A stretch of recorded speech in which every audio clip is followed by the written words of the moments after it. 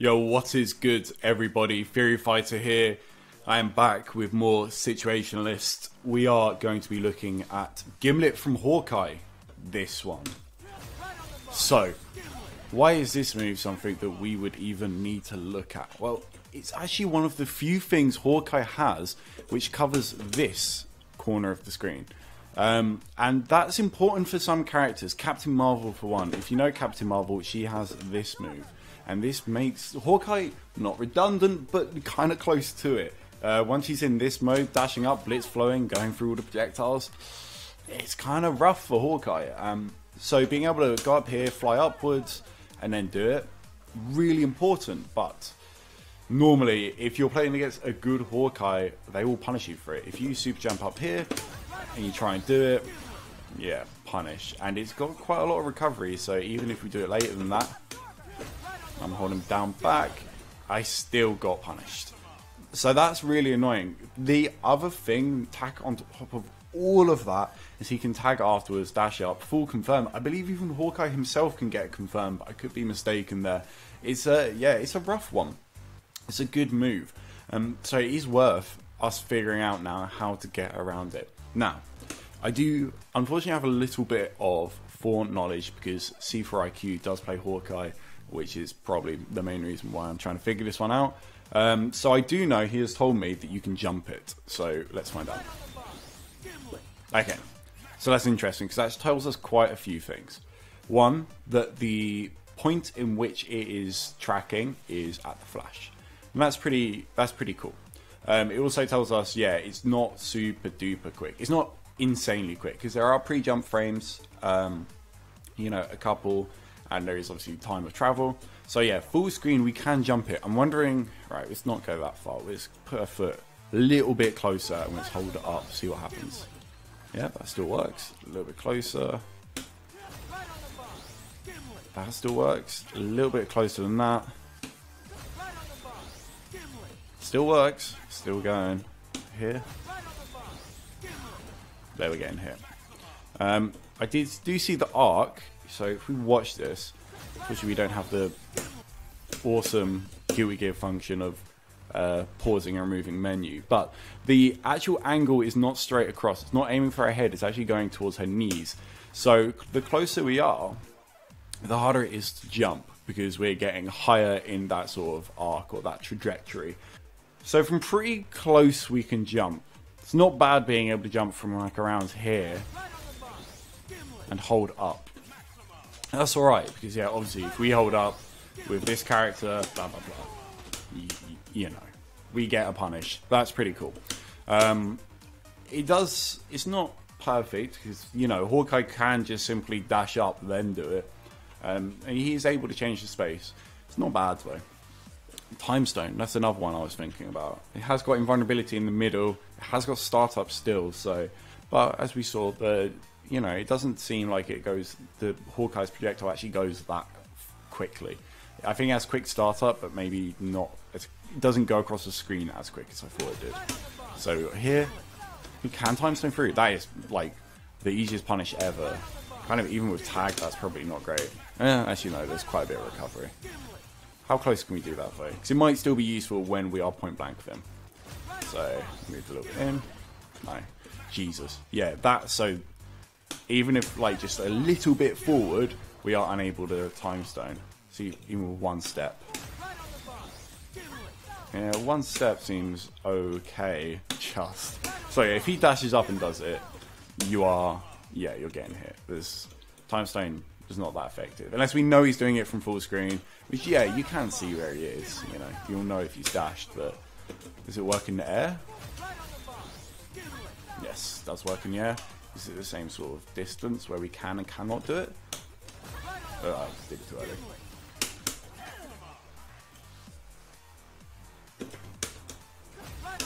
Alright, let's try. Yeah, it's a little bit closer. It seems that I can do time stone. But obviously I am super jumping with Captain Marvel, which means that though it may not have to do the horizontal distance, it is having to do the vertical distance. So I imagined if we were to like just normal jump here and not dash, We shouldn't be able to get out. Yeah, as expected. So the further you are away, the more options you have for that travel timing. That's fine. What else could we try? So tags. Tags have a bit of invulnerability. Unfortunately, so, okay, there is something mechanical that I guess I should be talking about here. During the flash, you can actually hold options. So I can hold surge. I can't hold tag, which I just showed off. I can hold surge. I can hold time surge. So that means that on pretty much frame 0 that the animation or the freeze frame is done, that move is coming out. I can do the same with jabs. I can do the same with throws. It's pretty good. Tags is not one of those things though. Tags is something you cannot hold, which is very odd to me that they chose not to. I guess they're trying to balance the sort of like weird invulnerability tags have. Unfortunately for you guys, that means you're going to have to hear me mash. And that might not be pretty. So let's try tag for it. Wow. Wow! What? Why did that just whiff so much? Okay, that was incredible. Once again. And in that time it hit. Okay, see, this is the problem. If we're doing mash stuff. Yeah, I mean, that works. It's not... Doesn't work with Captain Marvel? Surely not. Surely the tags are pretty universal. So it's hitting Captain Marvel. Won't hit when Hager does it. It could just simply be a timing thing. Yeah, that's... I mean, that works, but it's... Because you're mashing it. Seems like you have a very short window. But it does give me the idea of... When you do this... Tagging would be great. Yeah, see... Okay, I could definitely have got a punish if I, you know, wave dashed or just dash linked. But the main thing about that was, did you see how much damage Captain Marvel actually took? Because by the time that she's out, she is a secondary character. So she's taken very little and a bit of red health. And I was looking if it would just hit Hagar normally. That is way more. And then obviously we're going to have a follow-up combo. So if Hawkeye wants to spend that bar to stop me armoring up, forcing him to tag in the next character, giving him less bar, which means, you know, if it's early on, he won't have a counter switch by the time I've finished my first combo, which is like obviously a massive deal in this game. I'm kind of alright with that. It doesn't put Hagar in block stun, so I might not do this on the ground. Maybe if I like neutral jump height, so if I was just doing, you know, pipe, all that sort of stuff, if I was just jumping and doing this sort of thing, maybe I would tag in. No, even then, that's kind of rough. Yeah, maybe just super jump height. So maybe if I was, you know, playing around with this sort of thing, this sort of approach, and then wanted to tag in. Wow, that's so wild, man. That's really inconsistent. I guess because she was falling there, it wasn't that good. Yeah, so she's falling to the ground. The arrow's tracking her falling. That's really interesting. So maybe it's only that useful to tag one if you've got something to hold you in the air, like this would do as well. So if I were to do this and then... I guess the problem is it hits. Or maybe I'll do a neutral one.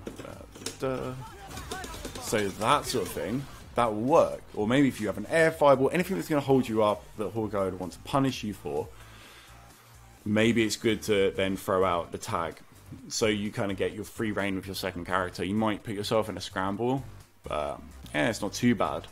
So all of this is full screen. I'm interested to see what happens when we get closer. So with less travel time, I have a concern that we're going to have less options. Let's just try her jab. It's not the best jab in the world, but it's a pretty mediocre jab, which I guess is a good point to test on. So point blank, just hold jab. No, that did not come out at all. Let's try do a actual level 3. I'm not... No, that was just an advancing guard. And I'm mashing it, but it's probably the best way to do it in this situation. Come on, okay, there we go. No, once again, that's blocking, advancing guarding, and then doing it. Which, by the way, not much hits done on that thing. Yeah, it doesn't seem like I can just get a level 3 out. And yeah, because you can't hold this, doing it, it's just entirely impractical. And might even be impossible. I've heard that the holding the button, kind of, because it comes out, your move comes out on frame 0, it gives you different opportunities, and that is why people want to get rid of easy hyper combo. It changes things a lot. Being able to access frame 0 sort of invulnerability is pretty important in this game when it comes to shit like that, for sure. What we could do is Lariat. So Lariat, it's a move we can hold. It's invulnerable, it doesn't require directional input. So I'll be interested in trying this. So let's hold Lariat down. So there is window there, which probably means we can activate, which is not bad. Yeah, we recover pretty quickly. I'd be worried about the tag. Maybe if your character, you know, a character like Hagar, if they're going to tag as a follow-up to their Gimlet, it's not actually that big of a worry. So if I was playing Hagar, for example, I would do like this, could activate, and then you could Lariat, and then, well, I fucked up my Lariat. Shouts to my inputs, but you get the idea. You would do Lariat, and then you tag in yourself, and you would, you know, have Hagar as a protective shield while you mix up the second character. All of that's not bad. I imagine he's got easy hyper combo, he is invulnerable, so I imagine he's going to get his out. So let's hold that. Yeah. See, if you're not allowed to use easy hyper combo in tournament, which I guess is a rule that people are pretty mixed about right now, that won't actually be something that's accessible to you. So what have we learned here? Right. Full screen. Our options are jump. We can jump, we can time stone as well. We could also tag if we are feeling cheeky. Tagging seems like the most inconsistent on the ground. Definitely works, but you're dealing with a button you are mashing. Mashing is not the best for something like this. You see, I just messed it up a bunch of times, but earlier in the video I was able to do it. Smash. No. See, that to me would be worrying tech that I probably wouldn't want to use. If I can't do it consistently in training mode and I'm mashing, like, maybe I could get the timing down, but yeah, it's not the easiest thing in the world. And sometimes she'll just take the hit. I wouldn't want my main character to take the hit, especially when I've just tagged. So counter tagging is going to be hard, and they're going to tag for themselves, get a combo. I would not necessarily do that. Jumping seems really good. If you're going to hold things, if you have like maybe Frank's roll, what else is there? Captain America's roll, the cartwheel. Those are projectile invulnerable, I believe, so you can roll through it. That would be really good, because you can just hold those down. Obviously, Lariat kind of serves as an example of just something you could hold with invulnerability. That's really good. Unfortunately, from close up, it seems that directional things that require directional input that you cannot just hold simply do not work. But closer, you can use your activation, use that invulnerability, try and throw something out there and then tag. It's not the worst option, not the best either. Depending on your stone and the recovery, and when they tag, they might be able to just simply knee to you, which I'd be somewhat concerned about. Addressing the issue at hand with Captain Marvel and this whole thing, it seems like tagging is really good for this. So yeah, that's incredibly good. If I can tag in reliably, even though they are obviously going to tag for themselves, she's not going to get comboed. He's going to waste a meter. That's right with me. All that health is red life. I'll show you again. It's all red life. There's no true damage there. So that's recoverable. She's already out of the screen. That's pretty good. That is, yeah, 1,250 damage on a secondary character. Compared with that, yeah, literally half. Not bad at all. So yeah, for her, that's pretty good tech. If you're super jumping, it's a bit less of an issue, as I said before. So if I'm super jumping up here and then I hold, I can time stone behind just because of the distance. So distance is the biggest factor in Gimlet. And Gimlet, yeah, some of you might be thinking, oh man, you don't need to put this much effort in when they're just going to tag. I still think it's really worthwhile. Like, if I can not be in block stun and then, you know, scramble or escape the scramble with their tagged character, like, that's sick. If I can get them to waste meter, that's sick. And if I know that if I'm at the top of the screen and they do, you know, scattershot Gimlet, I can time stone out, that's also sick. Yeah, this stuff's worth exploring regardless of the tag system. Anyone that thinks otherwise is super lame. So yeah, I'm pretty happy with these conclusions. One more thing, just for this isn't going to work. I just want to see. No, she can't slide. It would have been really cool if she could, though. Would have been a lot cooler if she could. Yeah, nearly works. You know, maybe in another life she could do that. Unfortunately, yeah, mashing these like a level 3 out here, simply not the one. If you got a time stone or any stone already active, pretty sure you could level 3 straight through. Let's just check. Yeah, hold that shit down. So yeah, easy hyper combos really changed the game. And yeah, hopefully I'll be doing one of these every week. Unless I run out of things to talk about, which I'm a big nerd, so I probably won't. Might do some other games, you know, Street Fighter 5, Sakura's coming out soon. I play Guilty Gear a shit ton as well. Might talk about Guilty Gear. Also, if you guys have anything in any game of those three, because they're the only 3 games I really play at the moment, that you want me to take a look at, then just, yeah, drop a comment, you know. We'll figure it out, and hopefully we can all learn the process of figuring out these situations in games and all get gooder at fighting games. And that's it from me, so have a great day, and see you guys next week. Take care.